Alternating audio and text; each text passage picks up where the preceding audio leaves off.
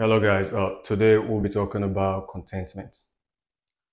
Uh, Contentment, I believe it's our everyday struggle or road to success.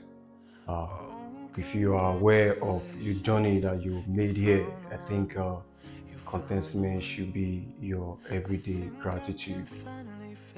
When a man or woman is contented with his progress, he heart is filled with joy on every outcome because he is aware of his struggle so far on the journey here today that brought him this far.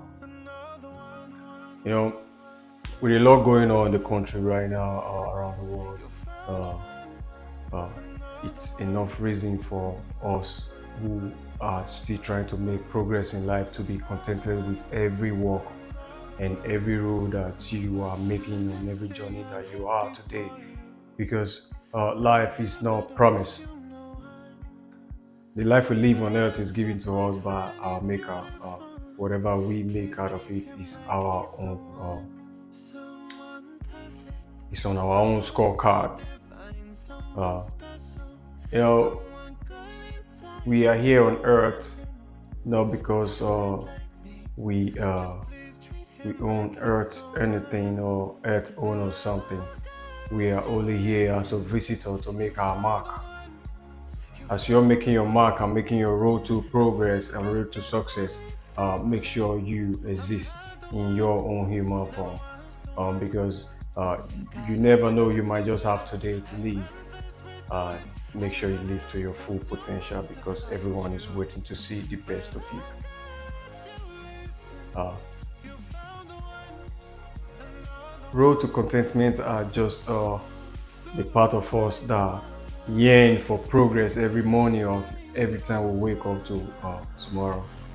We are just making sure we grow in this area regardless of our struggle. Contentment are the true way to life where whenever you are happy to whatever you've done with your existence.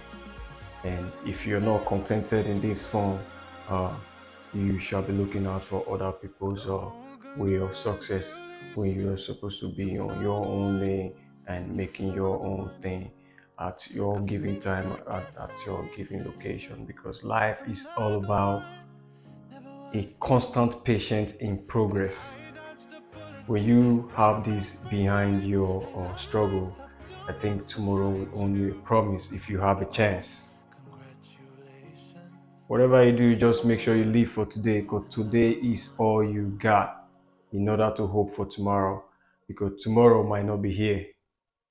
Uh, a lot of people die today, around the world. Some you know, some you don't know, and it's all crazy world. And make sure you resist at the end of the day. Stay locked in.